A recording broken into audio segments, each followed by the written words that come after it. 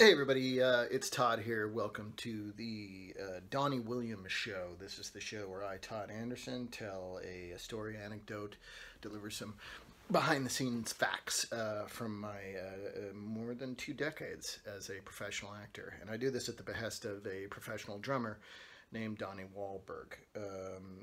Donnie Wahlberg, that's not true. Donnie Williams. Donnie Wahlberg has nothing to do with this. And I don't think is he a drummer? I don't know. He was in some of those Saw movies. Anyway, Donnie Williams is an accomplished drummer. Certainly more accomplished as a drummer as I am as an actor, I think. I mean, I'm not sure. If you know and you think that I'm wrong about that and that I'm a better actor than Donnie is a drummer, then find him on social media and tell him that. Get it straight in his head. Okay?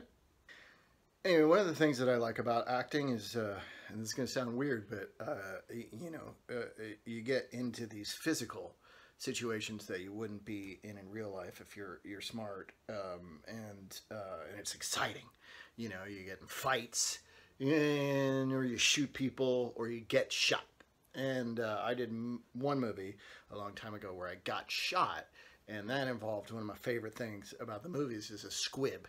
You know, and people's like, they get shot, their chest blows out. Sometimes they'll put like a blood packet in the squib so their chest will, all this blood. It's awesome.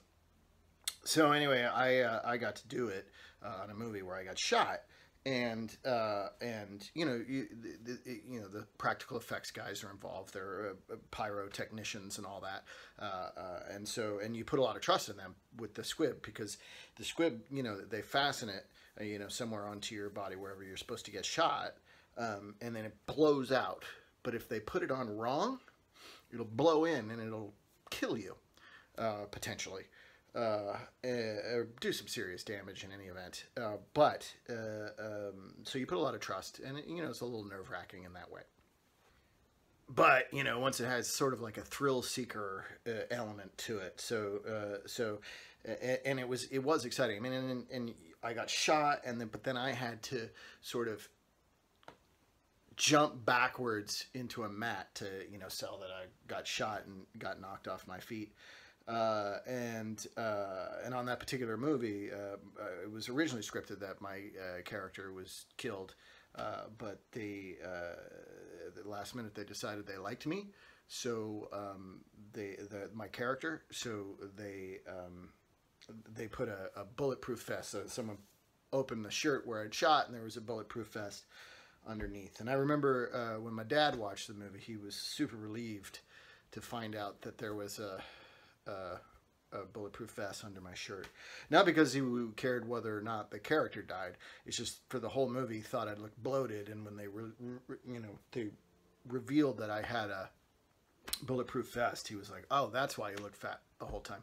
But the truth of the matter is that was a cheat, and I was not wearing a bulletproof vest until they revealed that I had a bulletproof vest. So I was, actually overweight. But now I'm a Simi Valley bike reporter, so I'm in better shape. Not great, but better. This has been a Blursh production. Blursh.